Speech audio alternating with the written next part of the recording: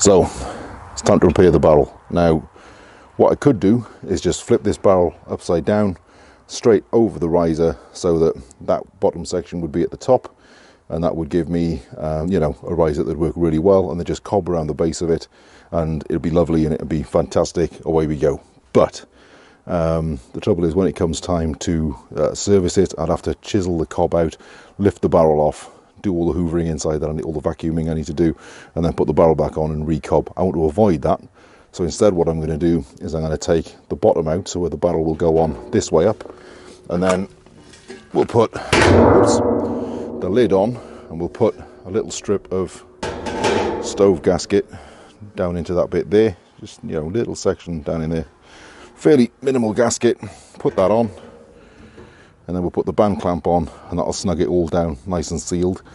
And it means that when it comes through to maintenance every year, all I got to do is undo the band clamp, flip the lid off really easily, give it all a vacuum out, and I'm done with the riser section much quicker.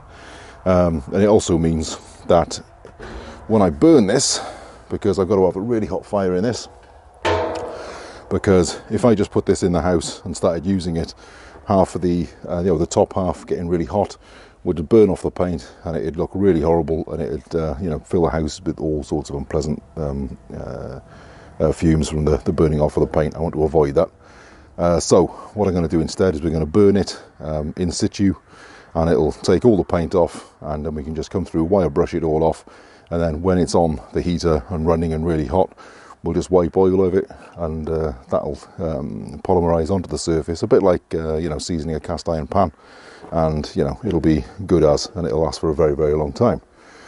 So first thing I'm going to do is I'm going to flip this barrel over. Now to take the base out, I'm going to use this saw here with a metal blade on it.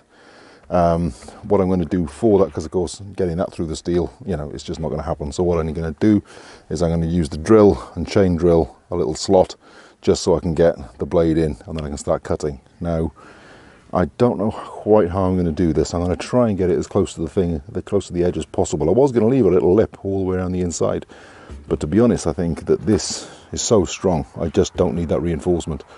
So yeah, I'm going to cut it as close to the line as I can, all the way around. And yeah, I've got all the safety gear, ear defenders, because this is going to be really loud. It's going to act like a drum as soon as I start cutting it. We'll see how that goes. So that went quite well. It's now a hollow tube. See, there's the top, well, the bottom. And that's just where I took the drill in just to make a few, and then I started the cut. And yeah, that worked really well with the metal blade. Now I'm going to use just a file, and I'm going to go around the edge and just take off the last little burr that's there, because otherwise every time I go to pick it up, I'm bound to cut myself, and I'll shred in my hands by the time I get it fitted. So once I got that done, I'm going to take it up onto the field, and we'll get a fire going in it and get that done too. So that's the barrel lit. That's the ends of the joists that I removed from the floor, and some old pallet wood that I had knocking around, and some scrap bits of ply, just, you know, offcuts from jobs. And then I've just used a little bit of seasoned pine in this core of it just to get it all burning. But once that's properly in flames, the flames will come right up. I've put it up on a few stone just to let air in underneath, and that's it. We just let that burn and take the paint off. So you can see that at the bottom there is actually glowing red. When I came out a little while back, the whole barrel was that colour. So what I've done is I've put a little bit of wood in just to keep it open, and then I've put on the top just to burn off the galvanising, because again, that is going to get pretty hot once it's going. So once that's done its bit, I'll knock that off and just leave that, because I don't want to get too much heat into that. In fact, it looks like it's getting there now. And then I'll take that bit of wood off, and we'll just let it burn out and call that good. So there's the barrel.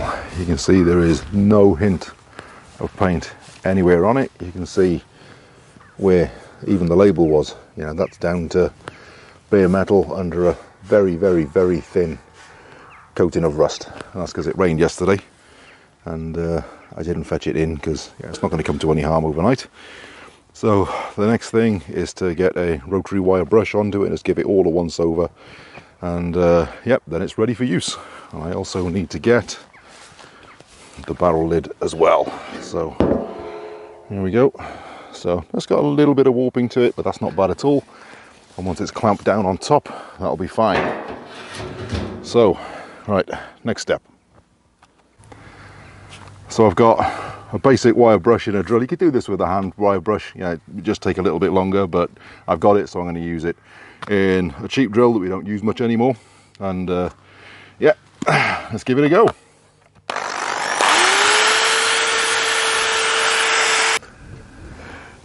So that's got the surface rust off the whole thing. I mean, I could take it all the way down to base metal there so the whole thing's really shiny, but it's not necessary. It's all going to have a baked on coating of oil before I'm finished.